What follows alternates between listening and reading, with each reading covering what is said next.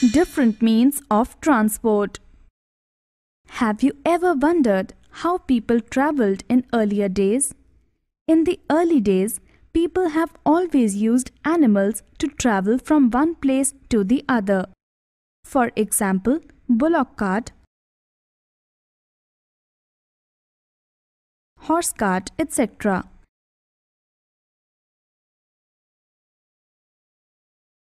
Can you imagine using a bullock cart to come to school every day now? Nowadays, we have progressed and we have learned that we can use fuel and natural resources to create better modes of transport. As you can see, hence, we now have cars, buses,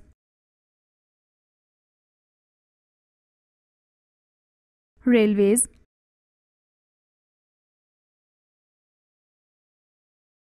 motorbikes,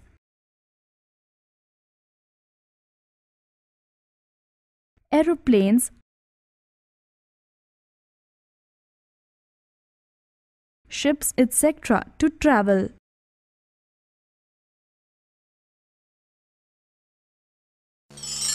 Measuring lengths. Do you know how people find out how much they have traveled or how much is the length of a leg of a chair? This is done by using a measuring device. Measurement means comparing an unknown quantity with a known quantity. The known fixed quantity is called a unit. For measuring the length of any object, we need to choose an appropriate device so as to get accurate results. For example, the measuring scale that a carpenter uses is different than the one that is used by a tailor. If these objects are interchanged, you can imagine the amount of confusion it will cause. Standard unit of measurement. Let us study about standard unit of measurement. Measurement means the comparison of an unknown quantity with some known quantity. This known fixed quantity is called a unit. When we say the measurement of a length is 10 meters, we actually mean it is 10 times the definite length called meter. In this lesson, we will discuss about standard unit of measurement in detail. Standard unit of measurement. In the early days, units of measurements included the length of a foot, the distance of a step, and the width of a hand. However, these were difficult to maintain as the standard lengths as the length of a foot would vary from person to person. To standardize the units, a metric system was put in place. The system of standard units of measurement used now is known as the International System of Units, SI units. The SI unit of length is a meter. Each meter is divided into 100 equal divisions. These are called centimeters. Each centimeter has 10 equal divisions. These divisions are called millimeters, mm. For measuring large distances, meter is not a convenient unit. We use a unit called kilometers, km. Measuring length and breadth of a floor. Rachna's parents bought a new home. They needed to have the carpet for the floor. When the carpet maker came to see the house, he took out his measuring tape and wrote down the length and height of the floors in each room. This helped him calculate how much carpet he needed and also how much he would charge for the job.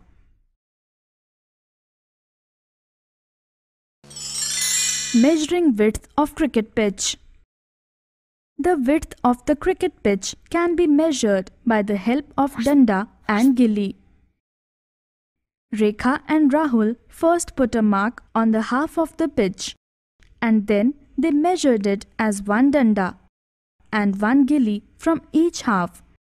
That means its width is 2 danda and gilli. Correct measurement of length. Measuring tape is most commonly used for measuring length of objects. It is a long graduated strip of flexible plastic or rubber or that of an alloy. It has a 0 mark at one of its ends and divisions are marked in centimeters and inches along its length. Following measurements are considered to have correct measurements. When we are asked to measure the length of a block using a measuring tape, then the 0 mark on the tape is made to coincide with one end of the block and the reading coinciding with the other end of the block is taken. In order to measure the length of the block more accurately, its length is measured along positions of the tape. Instead of 0 mark, any other mark, say 2 or 4, and then the average of these measurements is taken. The reading so obtained gives the required length of the object. It should be noted that the steps involved in the measurement using a measuring tape and a meter scale are almost identical.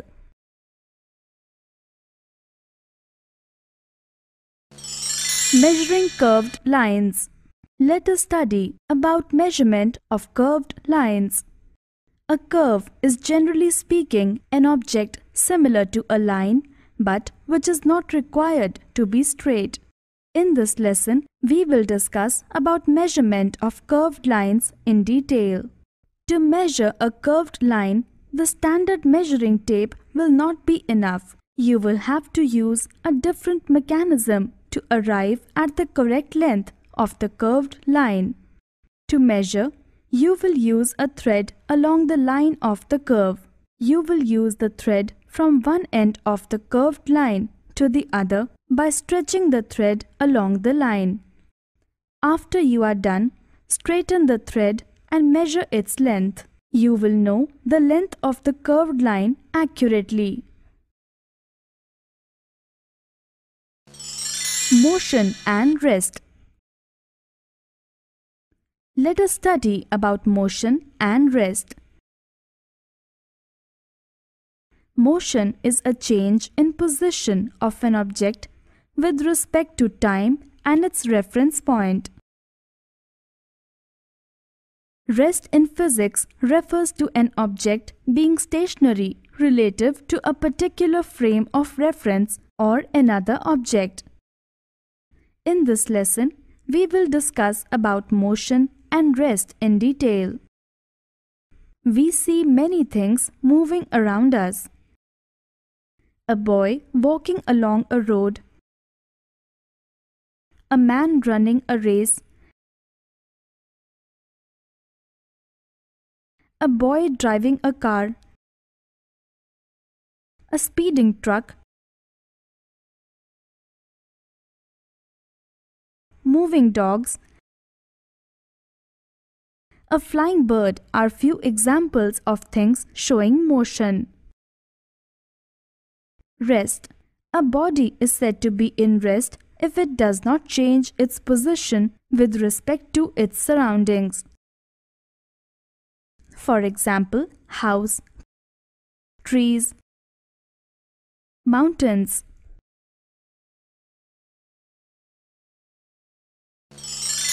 Types of motion. Rectilinear. Let us study about types of motion.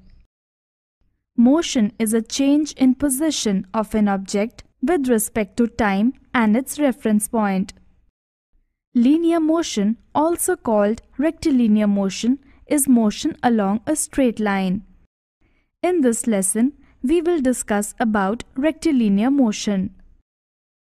Types of motions. As you know, motion is the change in position of an object with time. Rectilinear motion. It is the type of motion in which objects move along a straight line. For example, march past of soldiers in a parade, motion of a vehicle on a straight line, a falling stone. Types of motion. Circular. Motion is a change in position of an object with respect to time and its reference point. You have learned about rectilinear motion. In this lesson, we will discuss about circular motion. If a body moves in such a way that its distance from a fixed point always remains the same, the body is said to be in circular motion. Types of motions. Circular motion. It is the motion of an object that keeps a constant distance from a fixed point. For example, the motion of a fixed point marked on the blade of an electric fan or the hands of a clock. The distance of this point from the center of the fan or the clock will remain the same as they rotate. Types of motion. Periodic.